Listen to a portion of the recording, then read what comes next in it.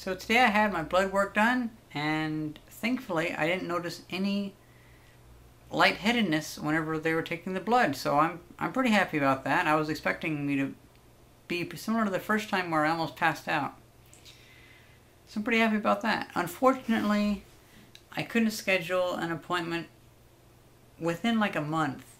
So I'm going to have to wait a month and a day to go back and get the results and to get my updated prescription. So that's a little bit of a bummer. But oh well. I probably should have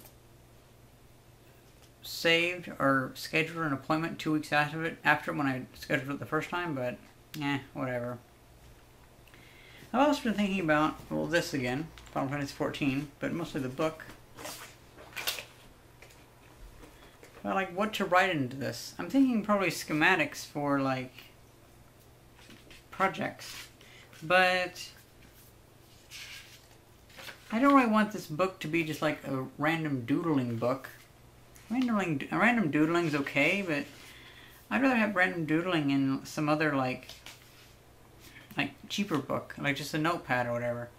But for this, I think this should be the place to write down ideas whenever I thought about them enough. Like for instance, whenever I thought about it, because I want to see if I'm still getting a commuter car and upgrading it with new batteries and bigger motor and stuff like that, and maybe like a roof rack and whatever. Who knows?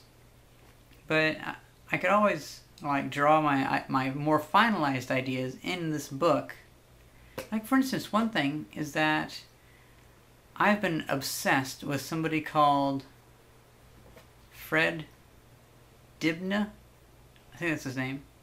He was a steeplejack and a steam engine enthusiast. Somebody on this very channel actually pointed me to his videos on BBC documentaries and stuff like that. And I'd never heard of him. Amazing, amazing person. Immediately, within the first couple hours of watching, immediately got into my list of people that I want to meet so badly. Unfortunately, all except for one of those people are already dead, including him. Like for instance, we have Leonard Nimoy, Stanford R. Oshinsky, now Fred Dibna. The only other person I can think that I would like to meet is Steve Wozniak, and thankfully he's still alive. And he's actually in the Bay Area too, so I can probably go meet him. But yeah, I kind of gotten back into steam power again. Just kind of, I really want to make something steam powered. I really do. So I'm thinking someday in the future I might want to see about making a traction engine from scratch, but like design it better than they did in the 1890s. I think that'd be such a good idea. And so I'll probably write down a lot of my more finalized ideas in this book, just like schematic diagrams and stuff like that, just the different projects.